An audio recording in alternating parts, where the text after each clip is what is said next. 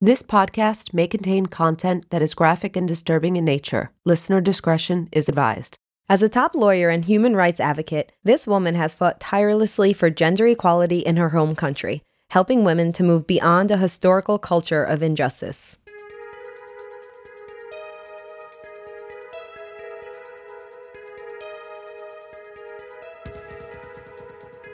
This is the Karuna Nundy story.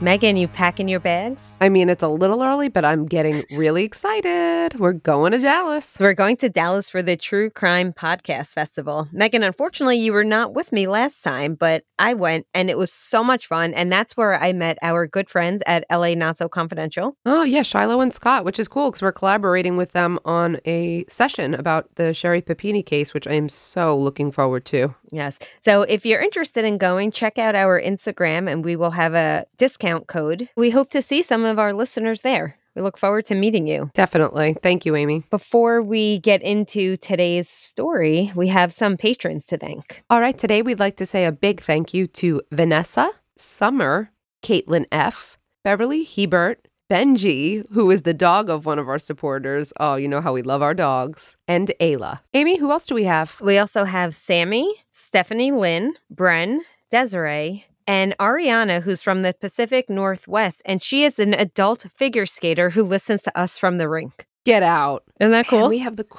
just the coolest listeners. We really do. Thank you, everyone, so much. Yeah, we really appreciate all of your support.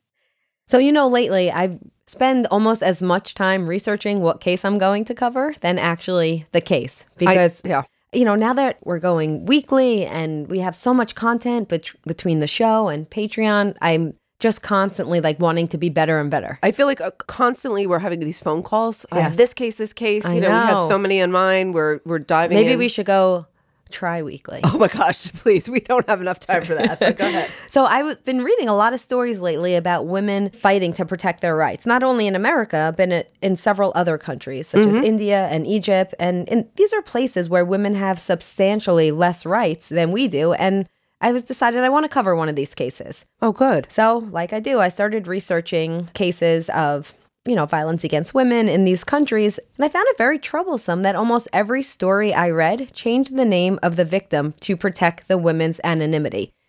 I know what you're going to ask. Why is that a bad thing? Yeah. Okay, I knew you were going to say that. Because normally I would support victim anonymity because it's a way to protect the victim's privacy. However, in these cases, it is used as a way to further oppress women by not allowing them to tell their story due to fear of retaliation. Okay. So women in these countries are sometimes being silenced via, the threat of violence.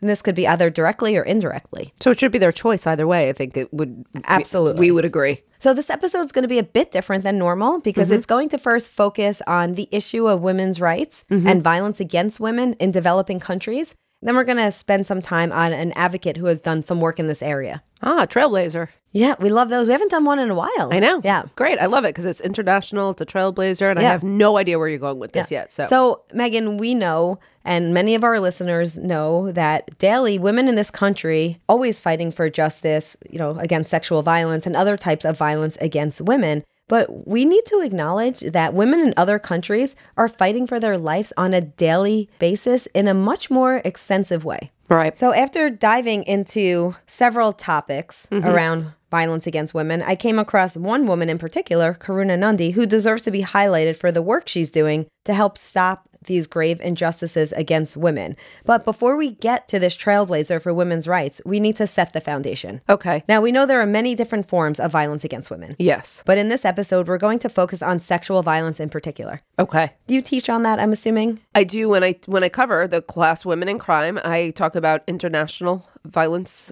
in other countries and what type of sexual violence is used. I talk about human trafficking. So yeah, I do cover it.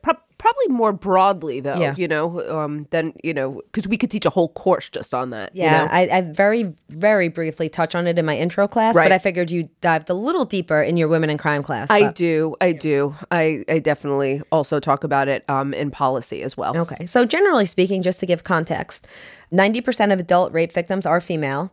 82% of all juvenile sex assault victims are female. Mm-hmm. In the U.S., 1 in 5 women experience completed or attempted rape during their lifetime. 1 in 5? Yes. Yeah, I knew that number was high. 1 in 3 have experienced some form of intimate partner violence.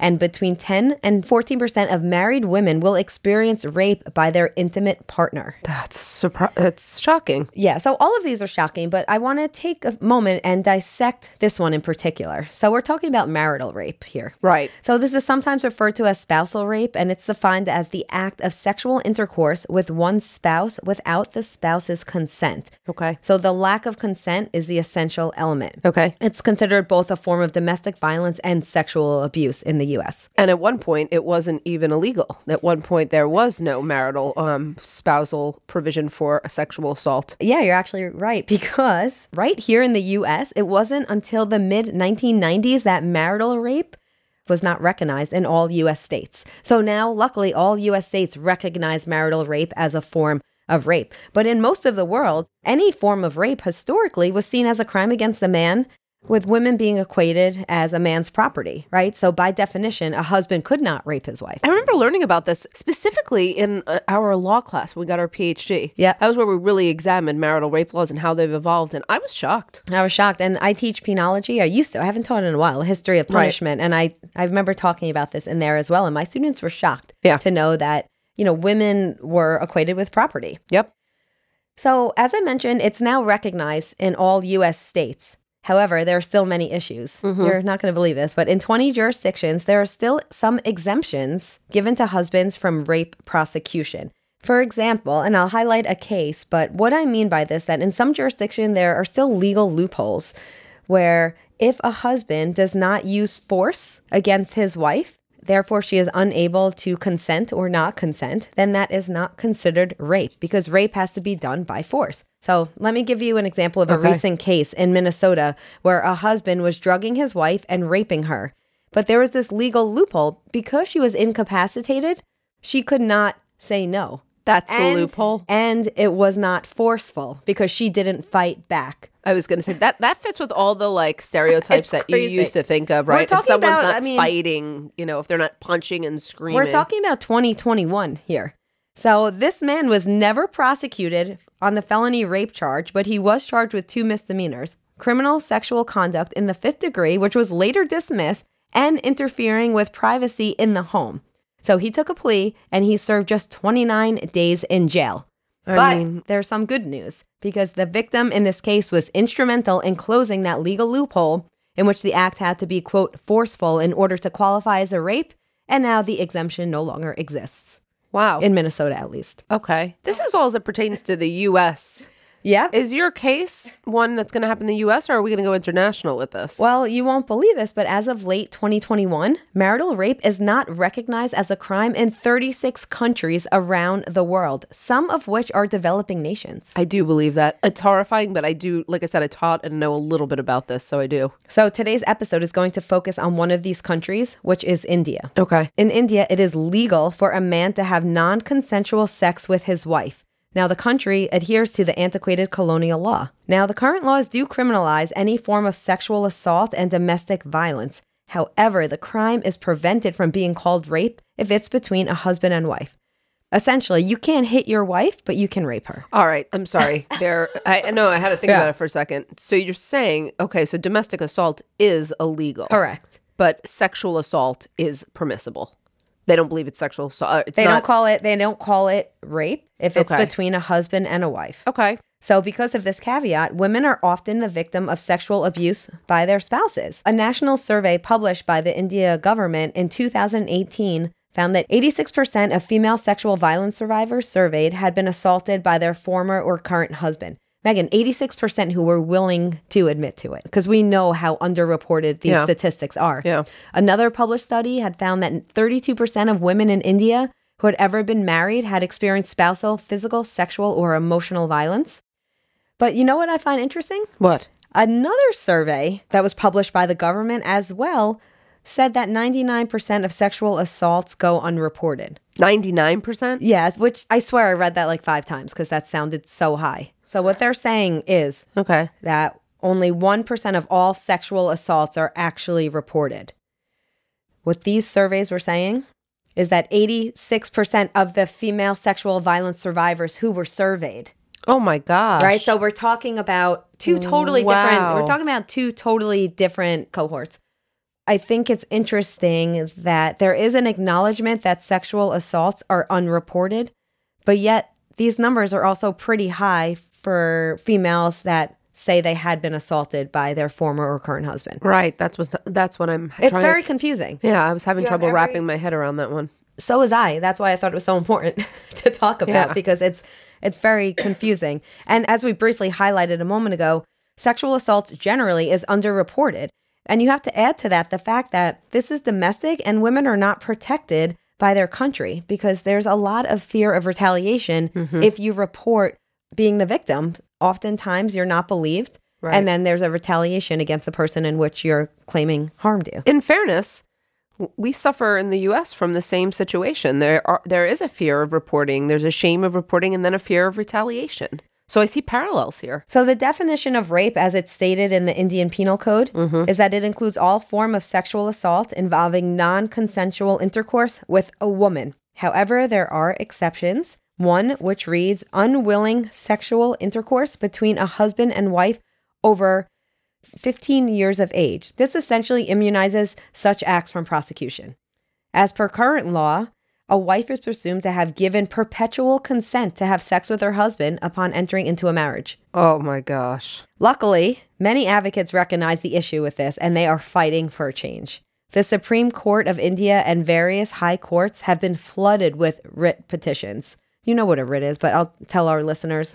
So writ is simply an order by a higher court to a lower court or courts directing them to do something or stop them from doing something. It's really just like a form of a written command to the court directing them to take some sort of specific action. So a lot of these petitions have been challenging the constitutionality of this marital exemption. Right. In a recent landmark judgment, the Supreme Court criminalized unwilling sexual contact with a wife between 15 and 18 years of age. So once you're over the age of 18, you can't claim marital rape. But if you are between the ages of 15 and 18 and you are married, then your husband cannot rape you. Well, of course, I don't like that they haven't gone the full way, but I do appreciate that they're starting with younger females. Well, also, very recently, a couple of months ago, a bill was introduced by the government in India to increase the minimum legal age for women to marry from 18 to 21. Has that's introduced and not passed at this point? Introduced. Okay. The latest decision came in May of 2020 when the Delhi High Court delivered a split verdict with one of the judges favoring striking down the marital provision.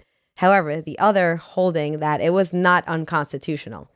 So this is currently still pending. Yeah. So, I mean, it seems like this is on the agenda of their criminal justice system. Yeah. One lawyer who's very involved in these arguments is an outspoken advocate for women's rights, a woman by the name of Karuna Nundy. I was wondering where we were going to factor this woman in, and this is, okay, got it. Karuna Nundy is the subject of today's episode, and Karuna was born in Bhopal, India on April 28th, 1976.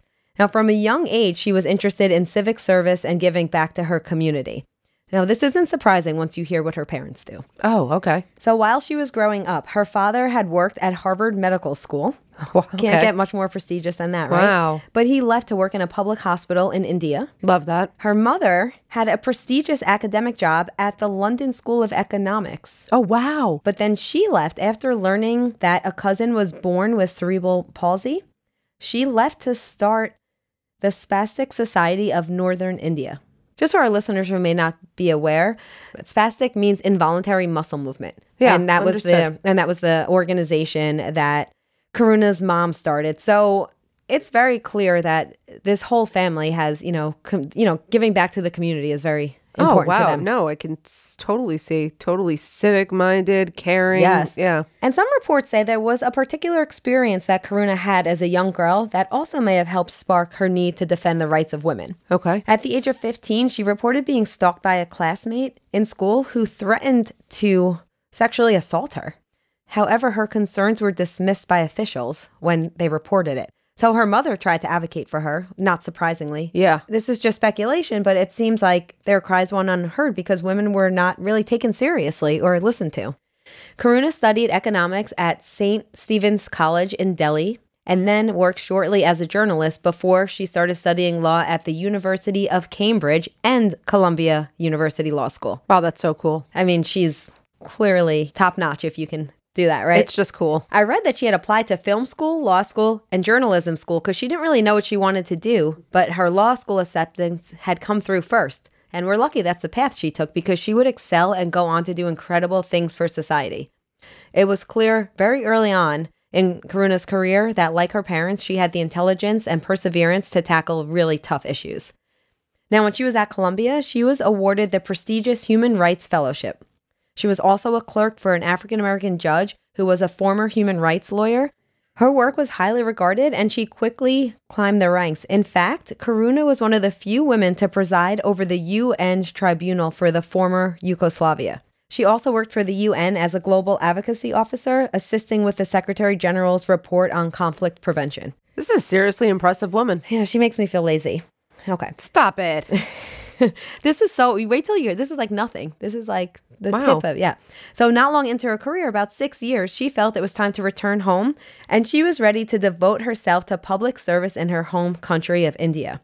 This was the result of reading about some severe human rights violations that were mostly targeting women. This was around age 26 that she said, quote, "I wanted to contribute to international human rights and constitutional law from India where the impact could be more direct." Yep. And she said it was really the love of her homeland, the people, and her culture that brought her back to India. That's fabulous. Yep. So she went back and became a Supreme Court lawyer. Wonderful. Yeah. And got chills. I just got chills. Yeah, I did.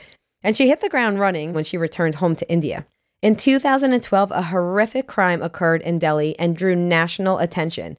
As Karuna said in an interview, 2012 was a, quote, inflection point. The first time that people of all ages, genders, and sexualities came out on the streets against sexual violence and violence against women. She continues, "My city was the center of this national and to some extent global," she calls, protest. There was really this like global protest going on. And I think once I tell you the story, I think you'll recognize the story as well. But this is when Karuna says she felt as if this was no longer just a woman's problem or a girl's problem. This was everybody's problem. It's actually so horrendous that I was considering an episode. And once I read the details, I was like, no. I know which case you're going to talk about. You do? I do. Okay. So just a brief summary of this horrendous case. This is known as the Nirbhaya case. A woman by the name of Jyoti Singh was at the center of it. Now, this was a brutal gang rape and murder of this young woman on a public bus. So Jyoti was a med student. Her and a male friend got on a bus. Now, this bus was actually what was known as a taxi in the area. And they were taking it to, it was like they were going home. They went to a movie. It was early in the evening. They brutalized her and her friend, and they left her for dead to really succumb to her injuries. I know. She was left for dead, and eventually she would succumb to her injuries. Let's leave it at that. The community was outraged, as they should be, and this is what sparked all these protests. And as Karuna explains, this was kind of a point, and as she says, an inflection point. Everyone was just outraged by what went on. A Delhi court did issue death warrants for all 4 of those convicted in the case, so they were taking it seriously. And not only did Karuna work closely with the victim's family, she contributed to India's anti-rape bill, which on March 21st, 2013, amended the law by redefining rape. So basically, it expanded the definition of rape and says explicitly that the absence of a physical struggle does not equal consent. Oh, that was a big step. Very big step. Now, this bill did a lot more than that. The bill also added new crimes to protect women, including stalking, voyeurism, acid violence, and disrobing. Oh, wow. Do you know what disrobing is? I don't think so, no. So it's a common crime in India. It's when a man uses force to any woman with the intention of disrobing or compelling her to be naked. And it carries a sentence of 3 to 7 years plus a fine. Well, I think it should. So I just haven't heard it referred to. We don't see it perpetuated much in the United States. That's why you probably haven't heard of it. Okay. Other areas of reform included better procedures for gathering evidence, protecting women during the trial procedure, I mean, this bill is huge. The bill also said that all healthcare providers must give survivors of sexual violence or acid attacks free and immediate medical care, regardless of insurance. Right. The punishment is also harsher for rapists, including death in some cases, as I mentioned in the Jodi Singh case. Yeah. And I want to stop and say this was interesting. While many countries were going away from the death penalty, India introduced it in a much bigger way in 2013 as a response to Jodi's case. Meghan, I know you talk about this in your policy class. I'm not saying if I think these gentlemen should have been put to death or not, but is it good policy when it is the result of a heinous crime? So no, most policy. The reason why is that most policies are a knee-jerk reaction to something heinous, to a charged event. And what's the issue with that, though?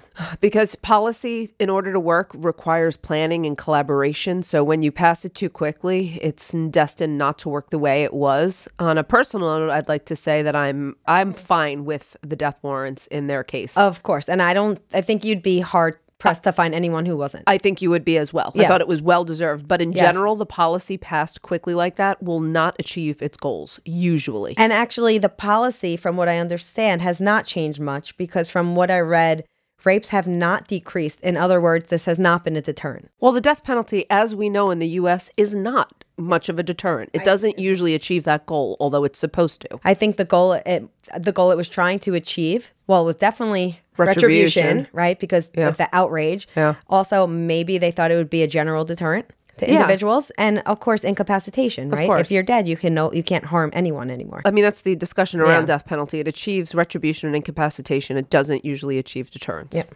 Karuna and others also tried to amend the marital exemption in this bill because it's like, why not? This is a time where people are doing things. But the government refused to address marital rape at this time, saying that there wasn't, quote, a societal consensus on the issue. Maybe there isn't a societal consensus. How do you even measure that, though? That's so subjective. It is and it's not. I mean, we do talk about, we measure by surveys the consensus about what people think are crimes in the U.S., like what people consider very serious. And then we see a breakdown when it comes to like drug crimes, victimless crimes. Yeah. Perhaps there was. I mean, I'm surprised with all the other... I couldn't find any data to support it. Then there might not be. That doesn't mean it's not there, though. And it's surprising given like how the overarching issues that they wouldn't consider it, but you know. But maybe they also felt that there were so many reforms in that bill that it was just, they had to draw the line somewhere. I'm not sure. Perhaps it's power structure. I mean, there's a lot of ways you can explain that. But Karuna didn't give up. She continued her fight trying to criminalize marital rape in India. The first petition to do so was filed at the Delhi High Court in 2015 by a nonprofit called the RIT Foundation. More petitions followed in 2017, including one by the All India Democratic Women's Association.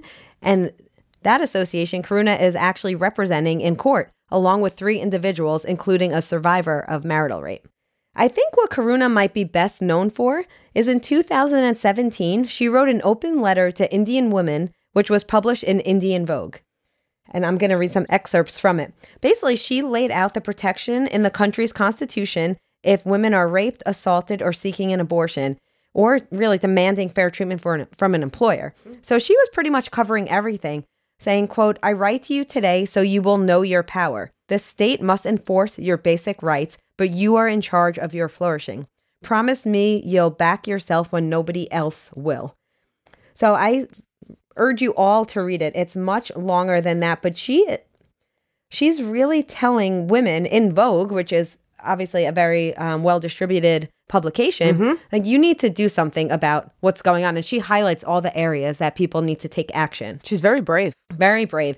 Because of this publication, she received a call from a 26-year-old woman in Delhi who said she had been raped by her husband every night since their arranged marriage 2 years earlier. She, as many before her, requested anonymity. She was facing immense pressure from her family to make things work. And the woman said that she felt that she had 2 options, quote, either to just end my life or to revolt, something I'd never done before. The woman, of course, did not want to report her husband to the police or go to the courts because she was probably fearful of retaliation. Of course. But she wanted to get out, and she read that article, and she contacted Karuna to help her. And of course, Karuna did just that. Karuna went to the local police station and filed an affidavit stating that the woman had left home on her own accord and did not want to be contacted by her family in case they approached the police to search for her. Wow. She then accompanied the woman to the airport to ensure that she safely got on a flight out of the city. Wow. Isn't it interesting that she was afraid to tell her family about it? I wonder if that's because it was an arranged marriage. So it's almost as if it's almost like questioning your family's judgment if you want a divorce after an arranged marriage. Yeah, well, it's arranged. And an arranged marriage implies that there's really not much of a choice. Yeah, it's probably very isolating because, again, you would be insulting your family if you went to them. And it could be more serious than even insulting. Yeah, I mean, that's true. I honestly, I teach also on a more extreme level and separately, but I teach about also honor killings, which I do not feel really have honor, but there could be extreme consequences for going against your family. The Shafia family murders that you covered, that was a perfect example of what you're talking about. Right. Now, this experience seemed to be the catalyst for Karuna's advocacy work in the area of marital rape specifically. Karuna hasn't just advocated on the issue of marital rape. She fights for all kinds of injustices. She specializes in media law and legal policy, commercial litigation and arbitration, and constitutional law. How does she have time for all of it? Wow. I know. One of her biggest victories was in 2016 when she represented an Indian woman in a high-profile case against the second largest airline in India, SpiceJet Airlines. Now, this woman had cerebral palsy, and when she boarded a domestic flight, she was asked by an airline staff member to disembark the flight. Why? They said she didn't look well, and they didn't want her condition to deteriorate over the course of the flight. Of course, she said she was humiliated, and as a result, good for her, she pursued a case against the airline in the Supreme Court. Wow. And the Supreme Court did rule in her favor. All right. The airline had to pay her damages, but more importantly, the policy changed. And all air carriers in India have to train their staff on the needs and treatments of different abled travelers. Nice victory there. She also fought for victims and families of those affected in the 1984 Bhopal gas tragedy.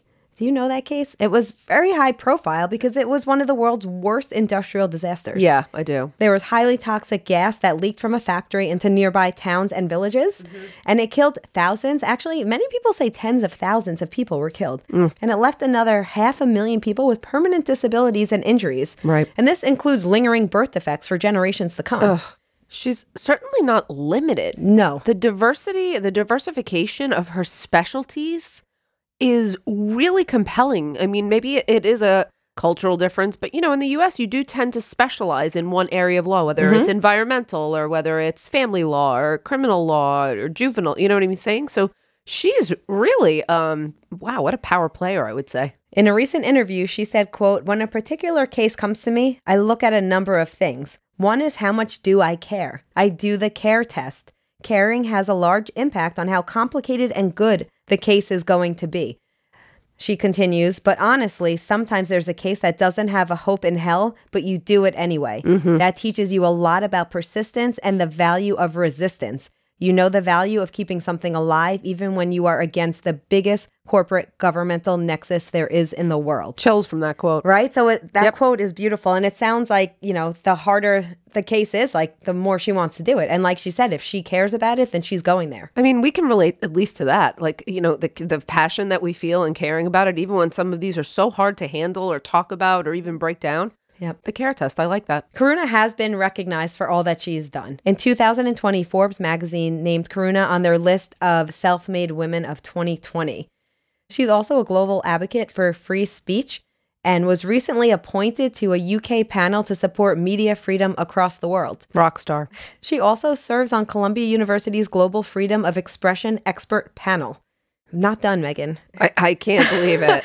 She's also actively involved in helping communities with their prevention of sexual harassment policies. So she does a lot of work to help create, education modules that train college students in what their rights are to help prevent harassment and discrimination in the workplace. Now, we need more women like this to fight for the voiceless, the powerless, in all these different ways. Because we usually focus on we're a little narrow as compared to her. I guess everyone is. But when we talk about injustice against women, there's a lot to be done. A lot of our listeners write in what they could do. And, I urge you to look outside of criminal justice reform. Or go to law school like she did. And, right? I mean, take on every area that interests you. Yeah. I also, I love that she started as a journalist. I never say it, but that was one of the other careers I would have considered. Really? Of course, I wanted to You write. would have been good at that. Thank you. Of course, Well, I guess you kind of are a journalist, though. Like when you do direct appeal. Definitely. And I mean, some would say we are, in regards, but writing about, like topics that I was really passionate about and reporting on it. I wanted to report on crime, obviously, but so I think that's awesome that she started in, journalism and then moved on to law. Yeah, they're very much connected. Yeah. Right? So other than what we've highlighted with Karuna specifically, I want to end this by talking about a few other victories for women in India. All right. Okay, we talked earlier about how the government raised the legal age of marriage for women. Mm-hmm. Some feminists argue that this could tighten the grip of parents on young women's personal life, so it could have unintended effects. So again, this is interesting. Something might seem good at face value, but it's important to recognize, the downstream effect. You also have to evaluate policies to see if they're achieving their intended goals. Mm-hmm. And early this year, a court upheld a government order banning Muslim girls from wearing headscarves inside schools. Now, this sparked a lot of protests because even before the pandemic, Muslim girls were at a greater risk of dropping out of education. And since 2020, their enrollment has further declined. As Karuna has commented, because anytime there's, any issue on women's rights, she's right there. She said forcing a woman to take off a hijab is almost just as bad as making her wear one, saying that, quote, we can't afford to shut the door to girls in schools. So Karuna's pretty much saying, telling a Muslim girl that they can't wear a headscarf in a school is further alienating them, and it's just as bad as making them wear one. It's limiting women's rights. Of course. Either way, it's taking choice away. Yeah, it's taking choice away. There are many other issues that we have not covered here today, so I urge you all to do some research. You should definitely support UNICEF Gender Equality in India program. Mm-hmm. So if you go to the UNICEF website, you can read all about the program that they have regarding gender equality in India, and they're doing some amazing things. I was doing some research and I came across a website called giveindia.org, and it has a list of ways to help girls and women in India. Oh. And it's really just a list of non-government organizations that are doing some really awesome work helping women and girls in India.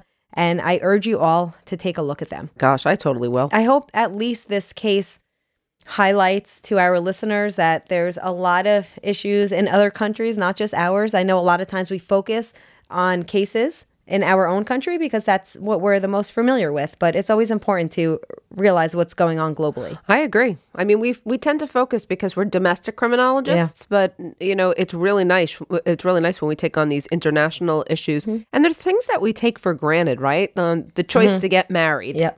The choice to choose your partner. That's something that I take for granted. The choice to walk down the street and feel secure. Right. The choice of what to wear. There's just a lot of things that I think we do take for granted here. So these cases put that in perspective for others who may not, have access to the same kind of choice that we do. But also it helps us to understand cultural differences.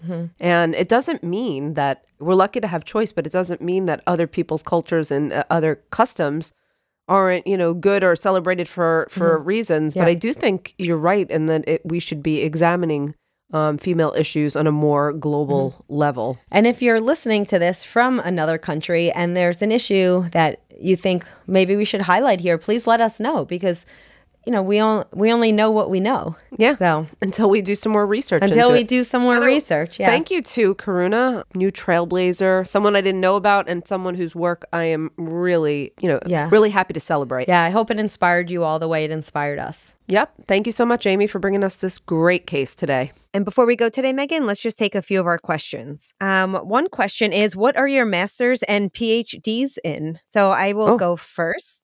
I have my master's in forensic psychology because I was interested in being a therapist or a psychologist in a correctional facility. Then I switched gears a little bit and I decided to get my PhD in criminal justice with a focus on policy. Okay, my master's degree is in criminal justice. And after that degree, I went on to serve as a federal probation officer. And when I went back, I got my PhD in criminal justice with a focus on deviant behavior.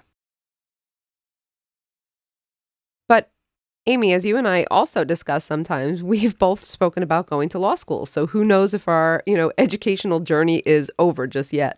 You do know that I've started researching the next LSAT, so I'm really thinking about it. I know. Kudos. If anyone wants to pay for me to go to law school, let me know and I'm there.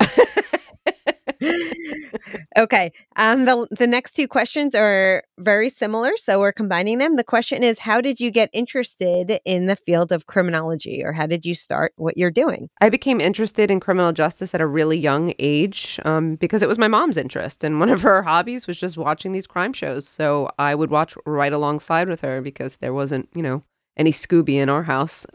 And I really aspired to become a criminal defense attorney or a prosecutor at some point. But I switched gears after I worked as a paralegal for a couple of years. I realized I didn't want a lawyer, but I was so in the field of criminal justice. And so when I got my master's in it, I had a very inspirational professor who was a former federal officer. And he kind of convinced me to go ahead and take that test. And that really started my career in criminal justice.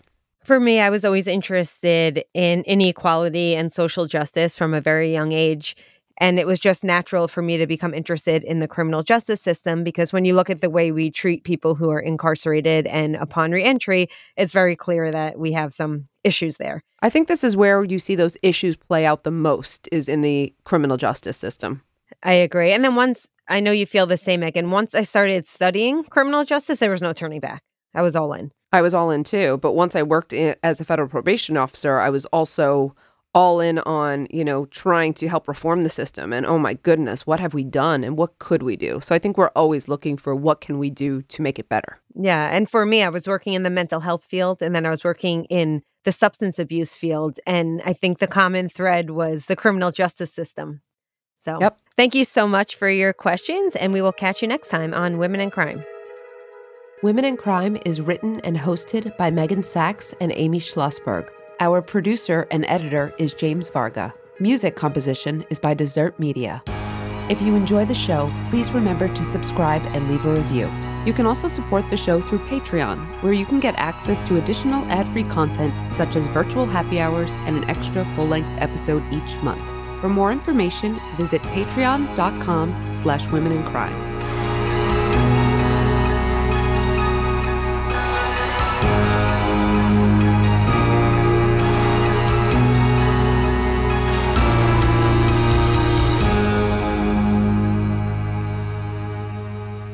Sources for today's episode include Time, BBC, RAINN, National Resource Center on Domestic Violence, National Sexual Violence Resource Center, Equatus.org, globalcitizen.org, News 18, The Guardian, India Today, Harvard Human Rights Journal, Volume 34, Issue 1, Vogue India, SEMA.com, and Forbes India.